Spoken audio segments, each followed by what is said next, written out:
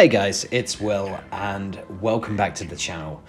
Today we're going to talk GameCube. I recently made a video where I talked about my thoughts on the Retroid Pocket 3 Plus, and it was great to see so many comments and so much debate around, is this device actually a GameCube device? Now, I said it wasn't quite there, it didn't run, but thanks to the comments, a number of people made suggestions on how things could be tweaked and how settings could improve something.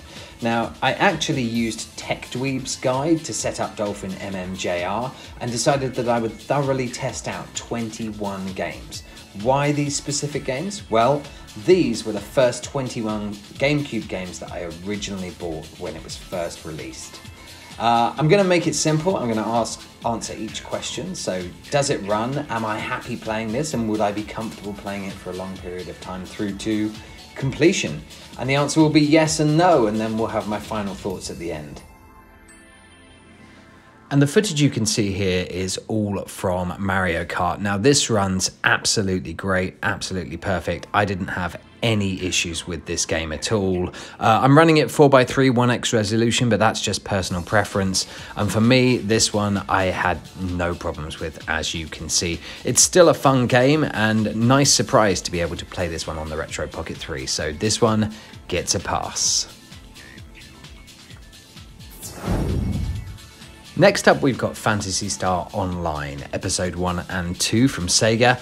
Sadly, this one I couldn't even get past the calendar screen. My assumption here is that the scaled back Dolphin MMJR just doesn't have networking capabilities and there's some sort of error. So Phantasy Star is a no-go, I'm afraid. Next up, we've got Super Mario Sunshine. Now, I'm a little torn as to where to actually put this one because it seems to run pretty well. There is an issue, and I don't know if anybody knows how to fix this, with a black box that regularly flashes.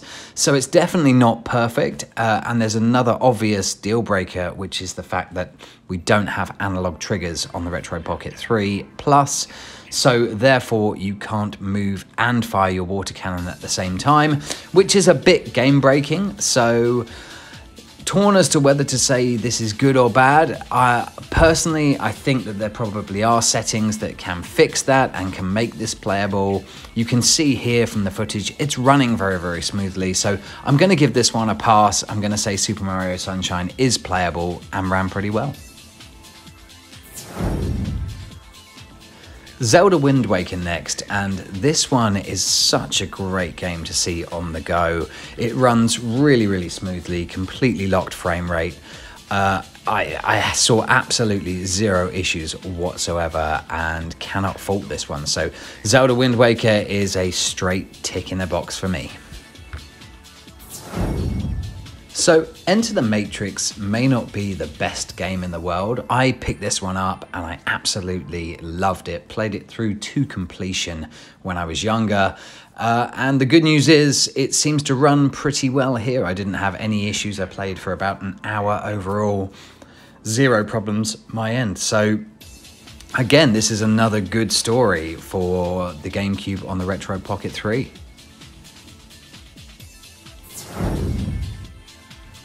One of my favorite GameCube games, and actually favorite racing games of all time, is F-Zero GX. And you can see here, it looks fantastic, it runs, but it's running at about 2/3 speed. Now, F-Zero GX was so fast, it doesn't look too bad anyway, but it's not playable, unfortunately. Some people have said they've managed to get it running, so I'd be really keen to understand how people have managed to do that. But for me, it's sadly a no. Mario Party 4, this was a really nostalgic game for me, brought back a ton of memories, and the good news here is I didn't see any problems with this whatsoever. Even on games where you were button mashing and there was the potential for lag, there were absolutely no problems here. You can see from the footage, no graphical errors. Mario Party 4 works flawlessly. Which brings me on to Rayman 3. Now, this is a game that I actually think is really, really underrated. Rayman 2 obviously is regarded as a fantastic platformer, and Rayman 3, I think people just saw it as more of the same. Now, if you like more of the same, it's a good thing. And the good news here is I didn't have any problems with playing this on the Retroid Pocket. It looked great. I'm actually tempted to go back and play a lot more of this one again because I didn't really play it through to completion originally, so this may be a game that I revisit. Good news is, no problems here at all.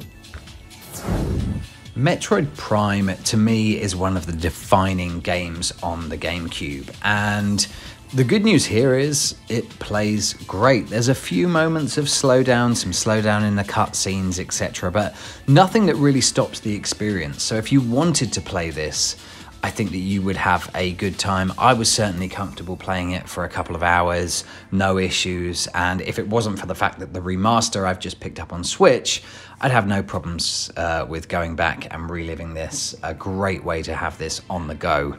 So Metroid Prime, I'm going to give this one a pass as well.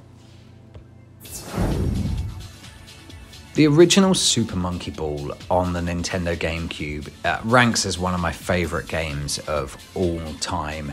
The GameCube controller with its gate system made this the absolute perfect way to play this and reach some really, really, really difficult levels. Now, this runs perfectly. You can see here, the issue is obviously with the controller. You're going to get this on any handheld device where it doesn't match the GameCube's gate system, so it's not as easy to play, but I'm giving this one a tick. It was great fun. A great game that I really enjoyed and made me feel like I was playing a real-life Fast and the Furious was Need for Speed Underground. And sadly, as you can see from the footage, it looks really, really smart on the screen.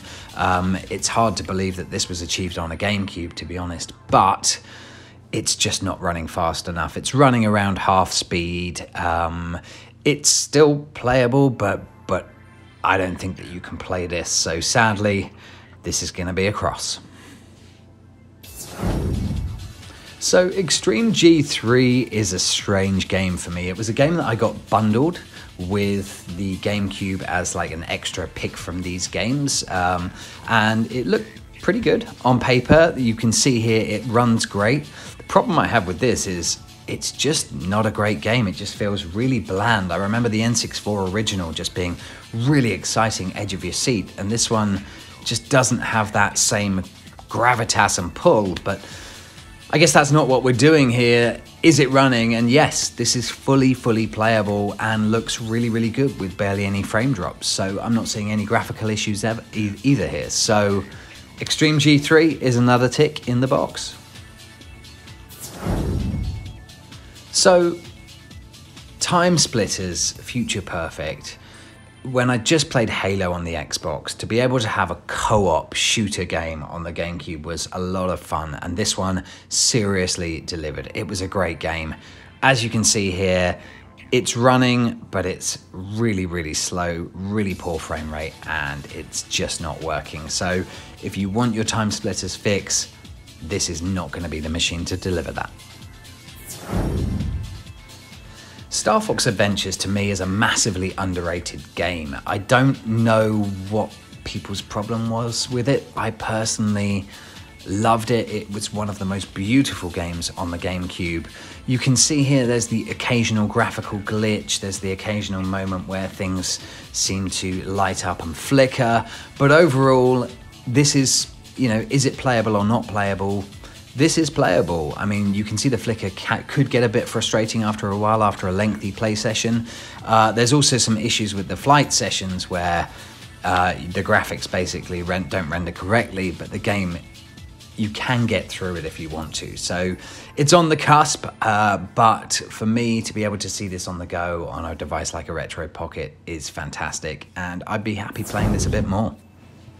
The Resident Evil remake on the GameCube still looks absolutely gorgeous. The pre-rendered visuals were incredible, and it's scary to think actually this was only 6 years after the original, the visual upgrade that you see when you look at remasters now 20 years later that don't have the same development. So this runs really, really well, looks great. So if you want to play Resident Evil this is a perfectly good way to do it.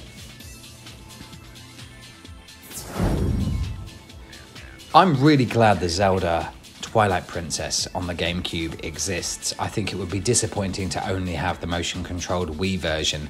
And this was the way the game was originally designed. And thankfully, as you can see here, it runs really, really nicely. A few moments of slowdown, but now you can take Zelda Twilight Princess on the go and it looks fantastic. So this is another really, really positive surprise for me. Zelda Twilight Princess working beautifully.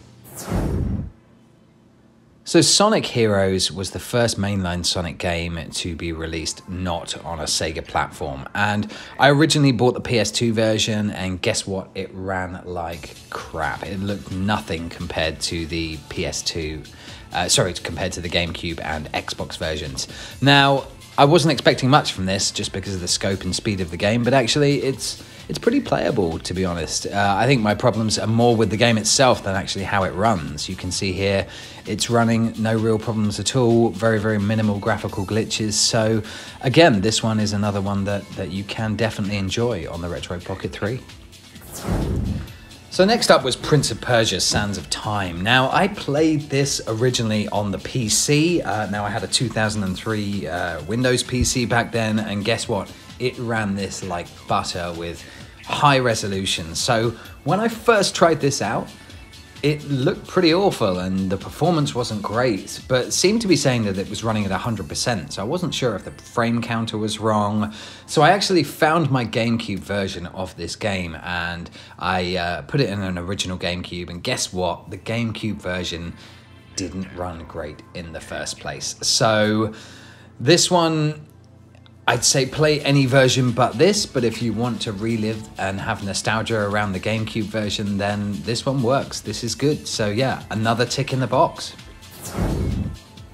So the sixth generation of consoles was a golden era for tennis games, with Virtua Tennis coming onto the scene and Mario Tennis for the less realistic version of the sport. It's still an amazing game, and I was surprised with just how well this ran. If you've ever played the N64 version emulated, still to this day it can cause problems and have slowdown and graphical errors, but this ran absolutely perfectly. I'm definitely going to go back for more and play a lot more of this. So Mario Tennis on the GameCube, working beautifully. So 13 was just such a cool shooter back in the day. Amazing cel-shaded graphics, which actually hold up really, really well. And I was really happy to see this one just working really, really nicely. This is another one that I may go back to. I was really disappointed a couple of years ago when the remaster was absolutely terrible. So it's really, really good to see this one working. And yeah, it seems to be all good news stories for the GameCube at the moment. Which brings me to my 21st game, and Resident Evil 4, another defining game for the GameCube. And as you can see here, excuse my my shoddy aiming, but this runs really, really nicely. I definitely think that there could be areas where the performance struggles. You certainly see a few frame dips, so might have to slightly reserve judgment, but from what you can see so far, this is more than playable and a great way to experience one of the GameCube's finest games. So, in conclusion, I think interestingly, despite being hugely surprised by how well so many games have run, my conclusion actually is the same as the video, in that would I buy this device solely as a GameCube device? No, I would buy it for the other reasons. I still love it, I'm still playing it all the time, and see the GameCube really as just a very, very pleasant surprise and a great extra if the games that you want to play work. And I think in terms of do they work, yes, you know, this isn't just a few games here. These are the key defining games on the system. Games like Metroid Prime, the Zelda games, Mario games, they're all there and they're all working. So is this going to be the definitive experience? No, but things are certainly a lot better than in my original first impressions video that I made. So definitely check out TechDweeb's configuration setup. I'll leave a link to that in the description. Thanks obviously for watching the video, and like and subscribe because, as I've always said, I want to do a lot more of these. Have a great day.